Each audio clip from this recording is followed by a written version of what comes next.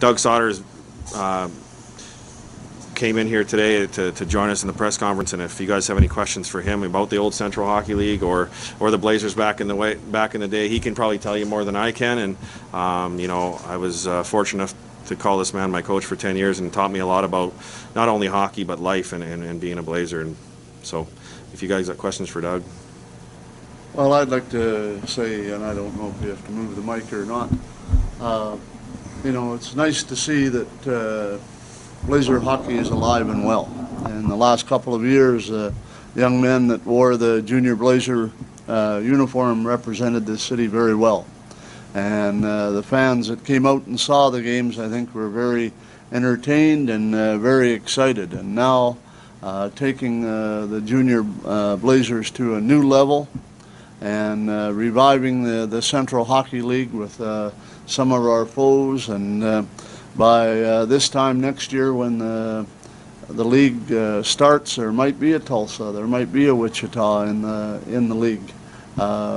These 6 teams have already committed, and now there'll be other teams. And Tyler told me about a phone call today from a former Central Hockey League. So it's nice to see hockey revived again, and there is a lot of people that I get asked the question all the time, and I'd like to congratulate Tyler and Brian and all the other people that are involved in this organization the last couple of years, because they've done a good job, and they continue to try to improve the hockey and to give the fans, hockey fans of Oklahoma and Oklahoma City and surrounding area, a team that they can cheer for and get back on the bandwagon. We're not OU, we're not OSU, we're the Blazers. And for the 13 years that I coached here, I enjoyed it so much I haven't moved.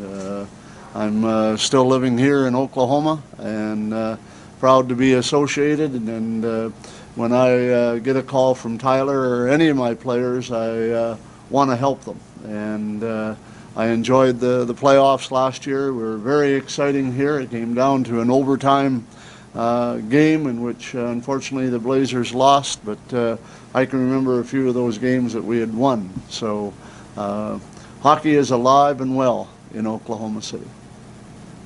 Coach, you were talking about how proud you were of Tyler and the organization and reviving Blazers hockey. For many people, that loss when that time came, they felt it and they continued to feel it over years. Is it safe to say that as long as this organization run by this gentleman is alive, that Blazer hockey will continue to be played here in Oklahoma City?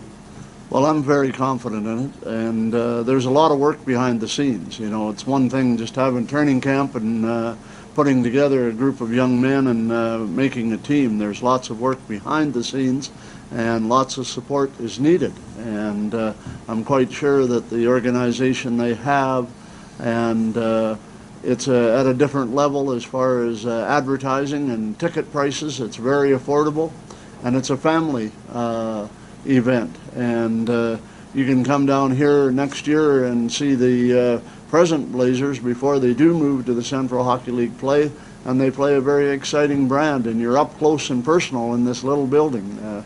I brought people to the game that had never been to a game before, and they said, this is like sitting in the front row at a rodeo. It's the banging and crashing that goes on, and the hard work of these young men trying to improve and trying to get to the pro level or to get to a NCAA scholarship level is very, very important to them. And I applaud Tyler, and no, I don't want to coach anymore, and no, I don't want to do a lot of things. I'm retired, but I will help and give support.